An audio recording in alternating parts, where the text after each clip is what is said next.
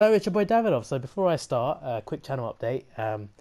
Today will be just reviews. There'll be three more coming up after this. You'll see them in a few hours. I'll upload one at a time. I won't upload them all at the same time because that's just a bit silly, a bit crazy. But yeah, just reviews today. Gaming videos will return tomorrow. I know I've been uploading at 10 p.m. because of Euro 2016. I know not all of you watch the Euros, but most of my subscribers do. So I've, I've been uploading after the games, but that's only because there's been matches during the day. So there's only 4 more days where that's the case. Tuesday, this Wednesday, next Saturday, next Sunday, and next week Monday. Those are the only 5 days left where I'll be uploading at 10 p.m.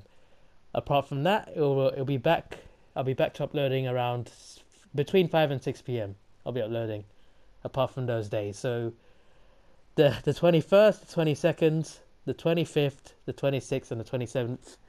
Those are the days I'll be uploading at 10 p.m.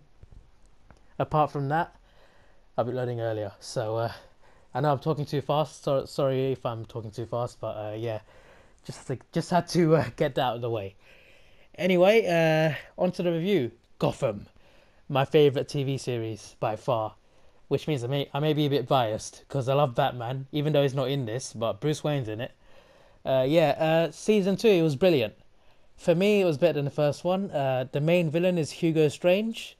I don't know if you know him or not, but if you don't, look him up. Yeah, he's a interesting villain. You get to see there's some really cool villains in it. There's the Penguin, the Joker, the Riddler, Azrael. I was really excited to see Azrael. He was brilliant. I'm still wondering, like, there's so many Batman villains in it, but we haven't seen Deathstroke or anything. I'd like to see Deathstroke. Anyway, yeah, it was really good. It was really good. There's not much I can say apart from that. I could go through all the characters, but that's just why would I do that? Anyway, yeah. So I was really hooked onto it. Especially the second half of the season, it really escalated. It was all about the villains. The series. It was all about it was yeah. This season 2 has been all about the villains. And boy, did we see some really good villains. It was really good. You get to see Arkham Asylum, of course. And there's only one issue out of it. One issue. Bruce Wayne tends to get in trouble quite a few times in the series.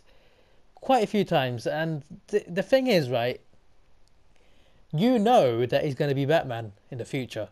You know that. So every time he gets in trouble, you're like, okay, he's going to survive anyway, isn't he?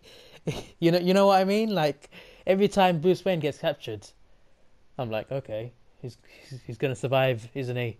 He's Bruce Wayne. He's gonna be Batman. But yeah, I'd give it a 9 out of 10. This series, that was the only real issue about Bruce Wayne getting in trouble. But that's more nitpicking than anything. But yeah, and the ending was very interesting. The ending. Before I get to the ending, the what do you call it? What was it? Episode 20, I think it was, or 19. There was a bit where Penguin comes right. I'm not going to spoil it. It comes right at the end. Does something really cool. Does something really cool. I loved it. I loved it right at the end. Anyway, when you get to the finale's amazing. The last 2 episodes really like stepped up a gear. They're really, really good.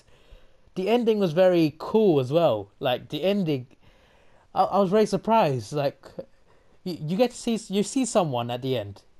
Basically, it's a cliffhanger. You see someone at the end, and you're wondering, who is that?